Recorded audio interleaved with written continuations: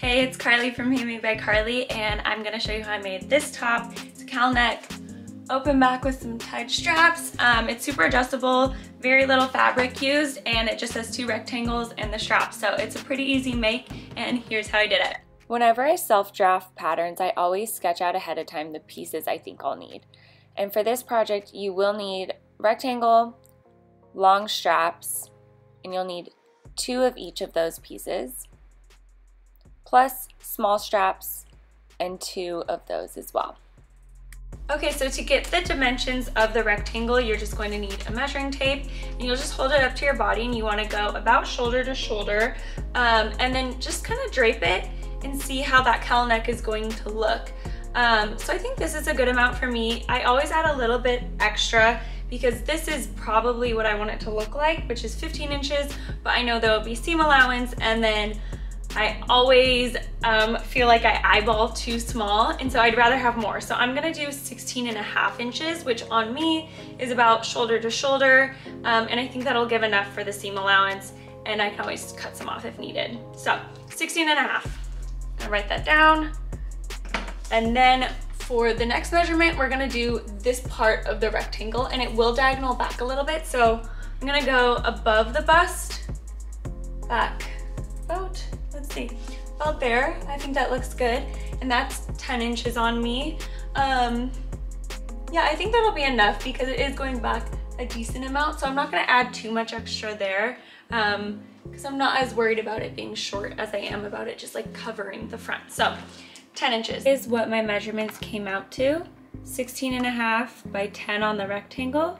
And then I'm just guessing here, I'm gonna do a 36-inch band. That's like a little less than an inch. I put 3/4. I'm just gonna eyeball it though, just have it be kind of a thin strap that's about 36 inches. And then 2 little bands that will make loops. So that'll be about an inch by, again, just eyeball about like 3/4 of an inch or around there. Now to cut the fabric, fold your fabric in half so it's 2 layers. And then measure out the dimensions of your rectangle. Mine is 10 inches by 16.5 inches. So I'm just measuring that it's 10 inches all the way down here and using my other ruler to see where 16.5 is. And just going to cut out 2 rectangles out of these 2 layers of fabric.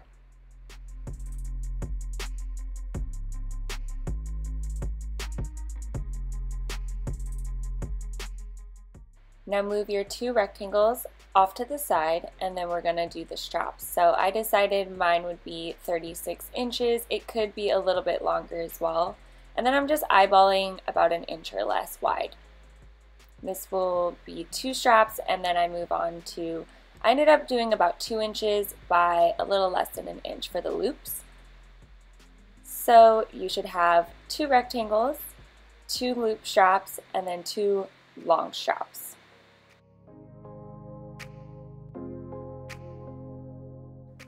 Now lay out one of your rectangles with the right side up and put the other piece on top of it, right sides together. Pin or clip all the way around.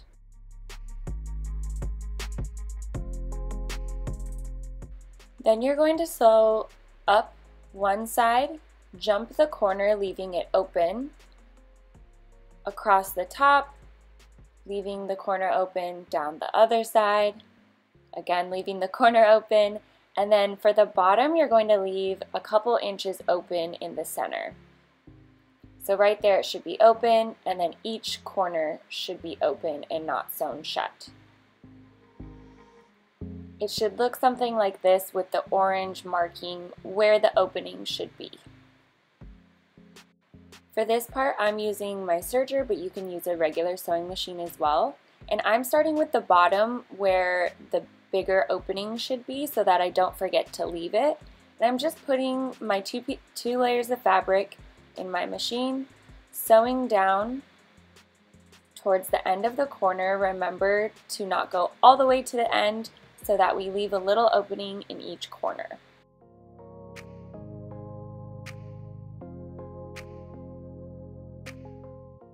Then I'm just going to lift the fabric out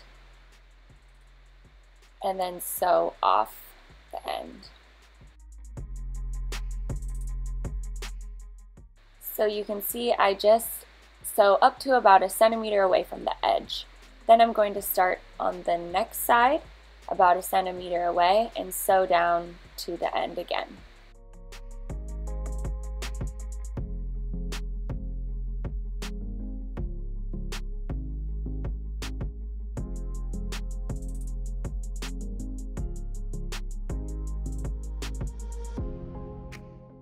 Repeat this for each side, remembering that the bottom center has about a 2-inch opening. If you do forget that step, you can always seam rip it open later. Here's what the corner should look like with a small opening. So you can see there is about, about a 2-inch opening right here, and then a seam, and then each little corner is slightly open. Now moving on to the straps, you're going to take each one, fold it in half, right sides together, and then just sew along the length, closing it. And you'll do that for the loops as well, right sides together. I'm using my regular sewing machine for this step. You can see I didn't pin anything, I'm just putting it down and just making sure that it folds as it goes through the machine.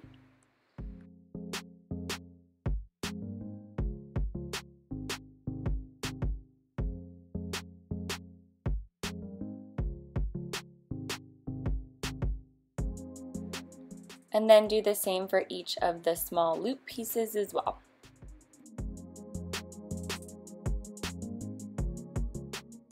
Now we're going to turn those right side out. I have a loop turner, which are really great tools. If you don't have one, you can also just use a safety pin, but you're just going to take it and turn it right side out.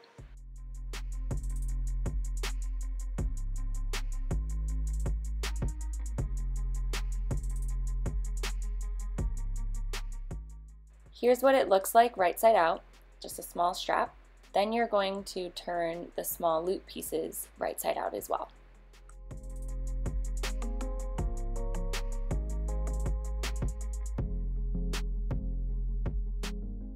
Now you should have 2 long straps and 2 small straps.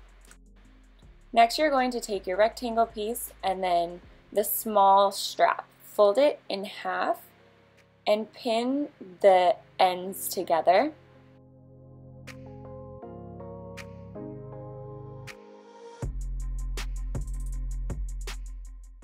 Now you should have a small loop like so.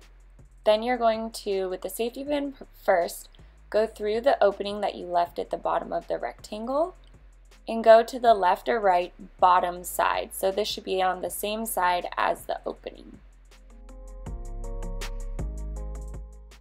When you get to the corner, you're just going to pull your safety pin through that small opening you left. Pull the fabric through just enough so you can see it, take out your safety pin, and then you're just going to sew all of those layers together. I'm using my regular sewing machine for this step, so you're just going to put the corner under and do a diagonal seam. I'm going back and forth a few times so that this loop doesn't get pulled out when I wear it. Repeat the same process for the other bottom corner of the rectangle with another loop. Next you're going to take the longer strap and use your safety pin to pin one of the ends, and then you're going to go through that same opening but go to one of the top left or right corners. You're going to pull the safety pin through just enough to see the fabric, and then you can remove the safety pin.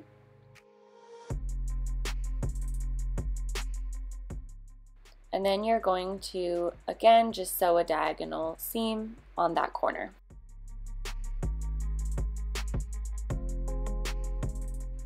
Again, do a straight seam and just go back and forth a few times so it doesn't get tugged out. Then repeat the same process for the other top corner. Then trim any excess fabric from the straps to prevent any bulk.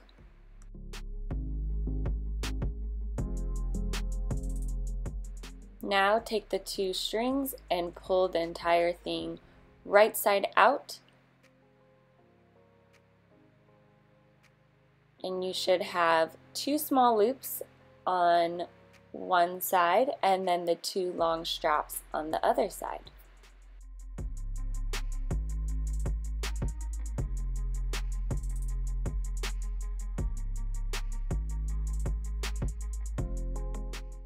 Now with the small opening that you had, you're just going to do a top stitch to close it.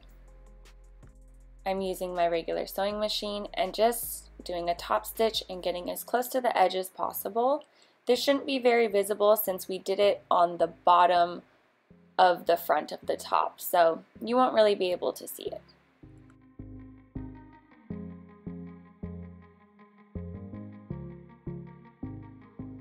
Always remember to press your seams. It makes the edges look so much more finished and clean.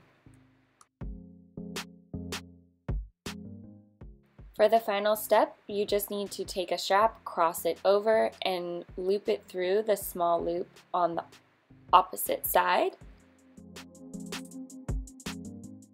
And repeat the same for the other side, and then tie the 2 straps together.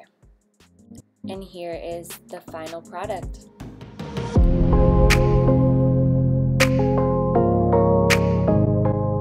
Thank you so much for watching. I hope you enjoyed this tutorial. And if you make this, remember to tag me at Handmade by Carly. Subscribe to my YouTube channel for more tutorials. Like this video and comment if you have any questions. And yeah, I just hope you enjoyed this tutorial. It was a pretty easy make and I had fun with it. So hope you did too.